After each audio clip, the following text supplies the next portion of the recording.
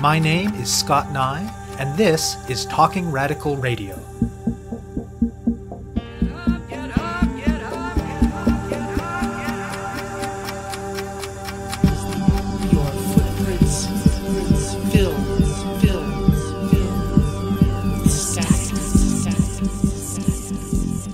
Hello and welcome to Talking Radical Radio, where we bring you grassroots voices from across Canada. We give you the chance to hear many different people who are facing many different struggles, talk about what they're doing, how they're doing it, and why they're doing it, in the belief that such listening is a crucial step in strengthening all of our efforts to change the world. On this week's show, I'll be speaking with Trudy Govier. In some ways, when it comes to questions of war and peace, the world is a very different place than it was 35 years ago. In that era, the world was dominated by two superpowers, the United States and the Soviet Union. After a détente period that lasted much of the 1970s, the Cold War tensions between them were once again high in the early 1980s, and the risk of nuclear annihilation felt sufficiently imminent to mobilize hundreds of thousands into the streets in peace marches in Canada in that decade, and millions more in the rest of the world. In 2018, the world is quite a different place. The geopolitical map has changed a great deal. For decades now, the conflicts that have raged around the world have mostly been more localized in character, though of course that hasn't stopped them from causing immense death and destruction. They have prominently included warfare organized along subnational and interethnic lines, as well as more numerous open instances than during the Cold War of the West, led by the United States and generally supported by Canada, engaging in asymmetrical warfare as a means of exerting power in other parts of the world. As for nuclear weapons, they're generally much lower on people's list of concerns these days. And since the many millions around the world that took to the streets in 2003 to oppose the pending US-led invasion and recolonization of Iraq, peace movements, and perhaps even more so in Canada than in other places, have had difficulty mobilizing people in large numbers. So, yes, there are differences between the early 1980s and today. But at heart, a lot also remains the same. War continues to happen in ways that our own country continues to be complicit in. The need to push for other ways of resolving conflict, from the global level on down to the local, is no less pressing. As the existence of social movements of different kinds continues to show, the structural violences of inequality and injustice continue to be fundamental to how our society is organized. And nuclear arsenals that could destroy humanity many times over still exist, with the particularly unpredictable character of the current leadership in the United States bringing that danger increasingly back into mainstream consciousness. Trudy Govier has been active in working for peace and justice since the early 1980s. She was part of the group that founded Project Ploughshares Calgary in 1982. Her involvement has fluctuated some over the years in response to the vagaries of life, but in 2018 she is still involved and still committed. She has organized and spoken on panels, she has written letters and lobbied, she has produced leaflets and marched. Her work as a scholar and teacher of philosophy has been greatly informed by her participation in the peace movement.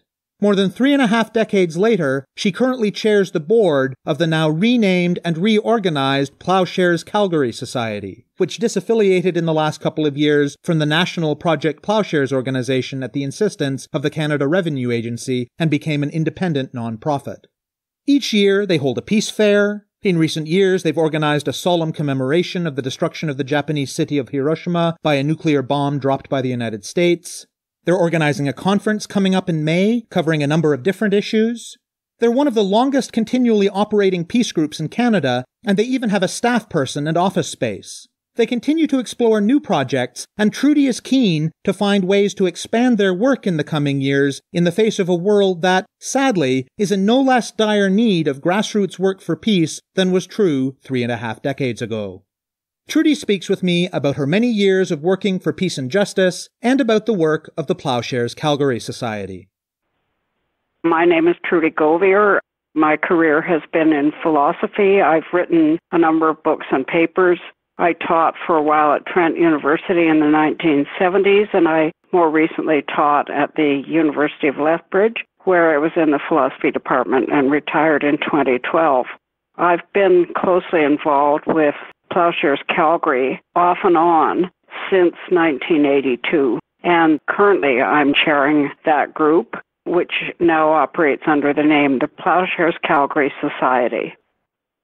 Like many people, I became very worried about nuclear weapons issues in the early 80s under the Reagan administration. And as you may know, we had quite an issue in Canada at that time about the testing of the cruise missile in northern Alberta.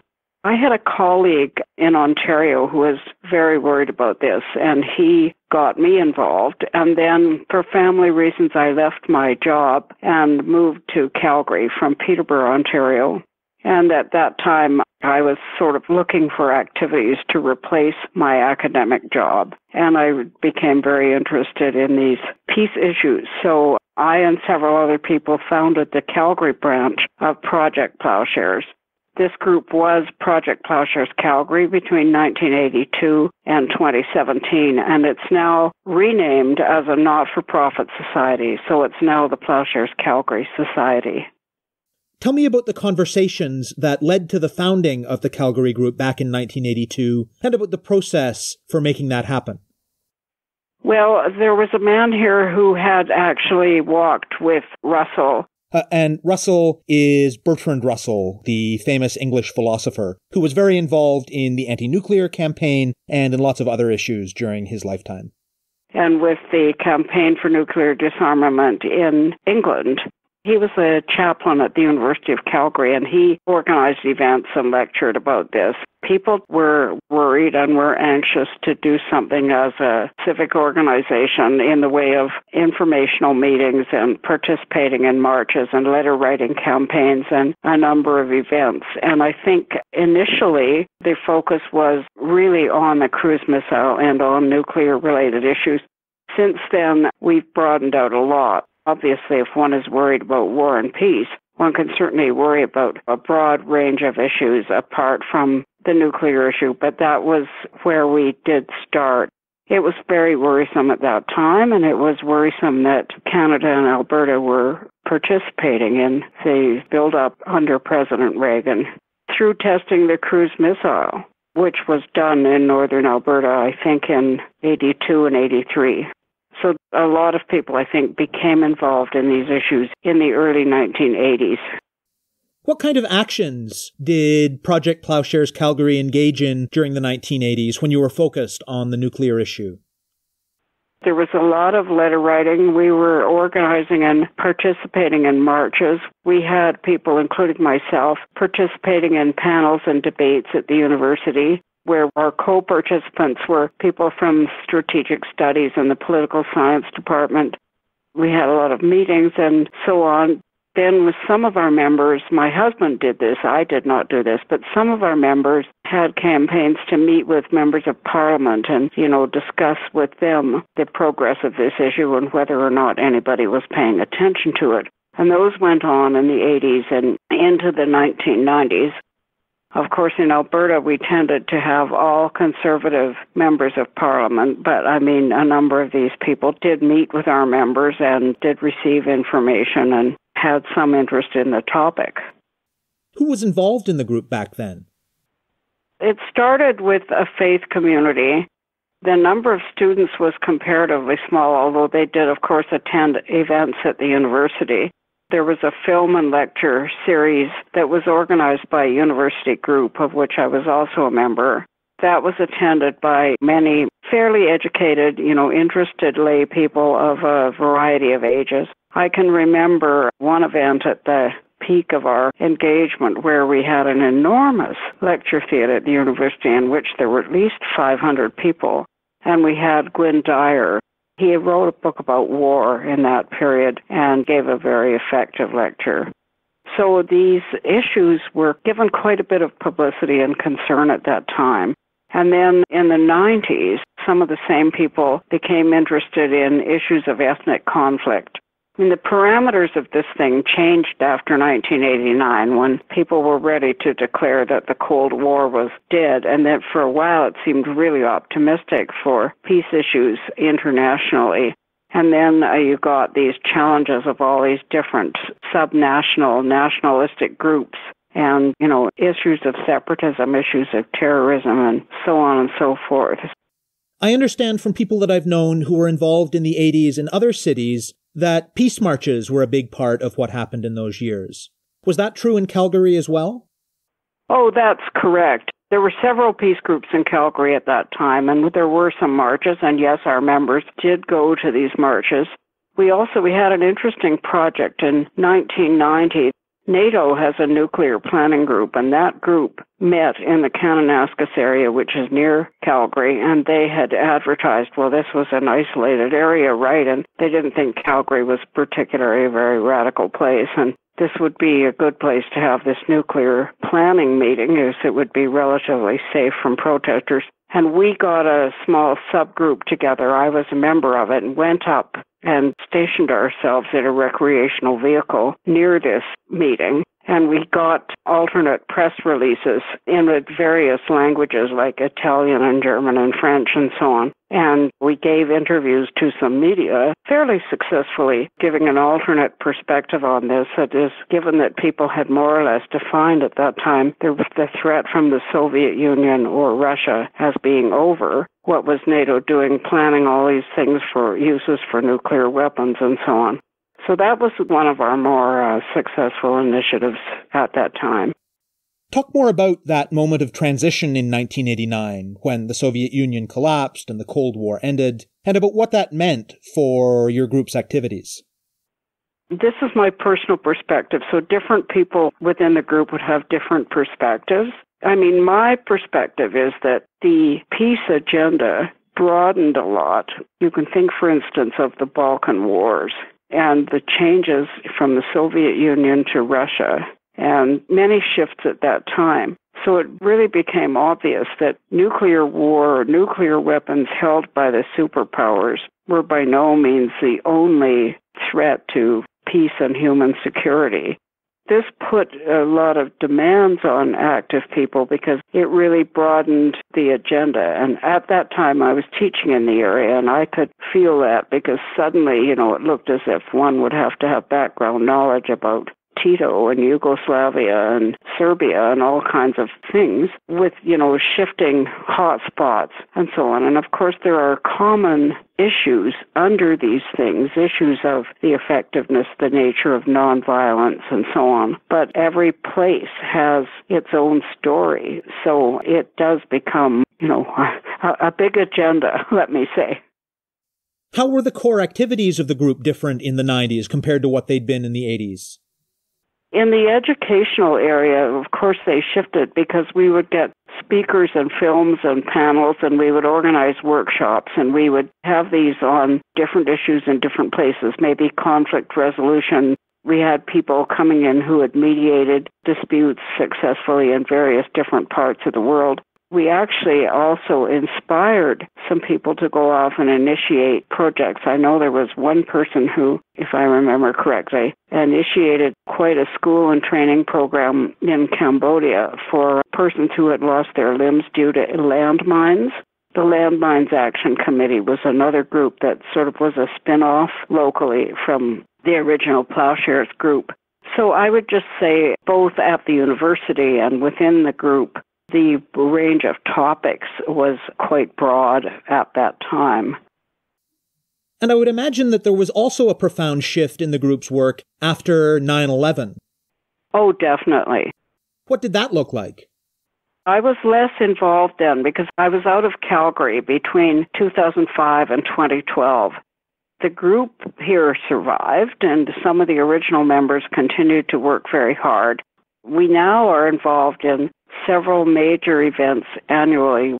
This was a continuation, but we had originally organized a holiday peace fair where groups such as Amnesty and UNICEF came, and sometimes these groups were selling goods as a method of fundraising. We still have that.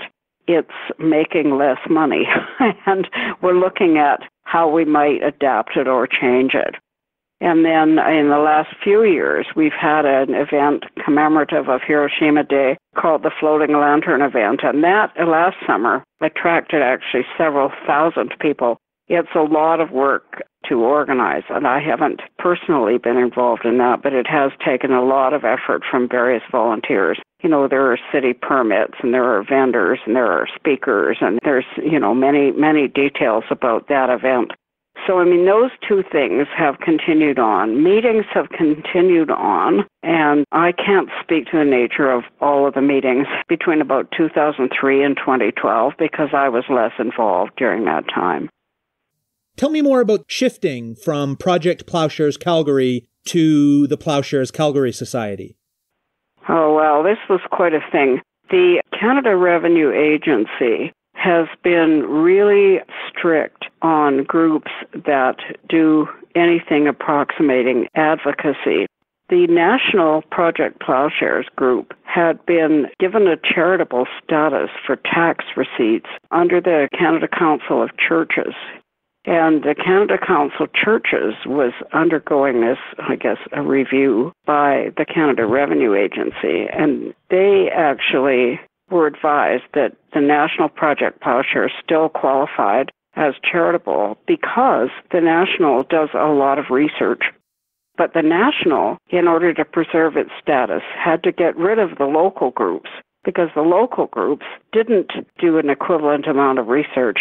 So the National then announced to us that we could not get a charitable status through them. Well, this happened last March, and we had to decide what to do. And some people thought, well, maybe we should just give up and die, because we do have a staff person, and we support our staff person in our office through donations. But then what we decided was to reconstitute ourselves under a different but related name as a not-for-profit organization within Alberta without the capacity to give receipts for charitable donations. So we are a not-for-profit that is independent of the National. We kept part of the name because our group is really well known in Calgary and well regarded, and we didn't want to lose our reputation. But, we're challenged because we now have to raise a certain amount annually without being able to give people charitable receipts. It wasn't a big fight or anything. It's just that Revenue Canada has become stricter, and we were not willing to say we would cease to advocate for nonviolence, conflict resolution, and against nuclear weapons. So we then became distinct from the national organization. So in the current period, what are the core activities of the Ploughshares Calgary Society? The two things I mentioned, this peace fair and this floating lantern ceremony. Now, we're now looking at a possible project. This is kind of a favorite baby of mine, but I'm not sure it'll go anywhere. We're looking at applying for several grants around the issue of possible returning foreign fighters in the war against ISIS. I'm not sure whether we will do that or not. I'm not positive whether we have the capacity, but we're looking into being able to expand our activities and our staff if we can get a grant for a project, broadly speaking, about restorative justice and the issue of these foreign fighters. We're also looking at adapting our peace fair. And, of course, we plan all these meetings, so we get films and resource people and facilitators and so on. We've got a community conference that we're setting up for May 5th, so some of us are working on that. Are you able to say any more about the substance of that possible restorative justice project with returning foreign fighters? Yes, I am, but this should be taken as personal, right, because we haven't really endorsed this as a whole group. The issue of returning foreign fighters is obviously very messy. First of all, let me say, if someone is a Canadian and they have been in a foreign country doing whatever and they want to return to Canada, there's no legal option but to take this person back. You cannot declare somebody stateless. So it may happen that some persons will return to Canada who have been fighting with ISIS. And in fact, it's estimated that there probably are around 250 such people. If these people return to Canada, it may be very difficult to legally charge and convict them because it will be difficult to gather evidence about what they did. So there's a very profound issue for the security of ordinary Canadians and for what is going to happen to these people. So the Canadian government is going to face quite a messy situation about this. And as far as I can tell, the government's policy is to seek to reintegrate and rehabilitate such persons. Obviously, a lot of research and thought could go into this. There are many countries who will face this problem. So, one thing is to find out what are all these people doing about this, and what are the policies that are being implemented, and is there evidence of their success or failure? I think this is a very important area that peace groups could certainly work on. It won't win you any friends. It might win you some friends if you talk about the safety of Canadians, but if you talk about how is so-and-so going to be brought back into Canada when he or she has been an ISIS fighter, I don't think anybody's going to be thrilled by that. But, this is a problem that's coming up. So one way in which our group might develop would be if we could get resources to do some work in this area. So we would then organize conferences and meetings. We would do research. We would write this up. We would, if we were funded, give our results to a relevant organization. I might write an academic paper on this from the perspective of applied ethics, but it is a possible thing. It's not something we are able to undertake just right now. Tell me more about the community conference you have coming up in May. It's called Challenges of Peace and War, and it will have a keynote address which will, in general terms, be about shifts in Canadian peacekeeping and foreign policy. That will be given by Rob Hubert, who is quite frequently on CBC TV, actually, and he is in strategic studies and political science here. Then we'll have a panel where various people will talk about their greatest current fears or their favorite success stories.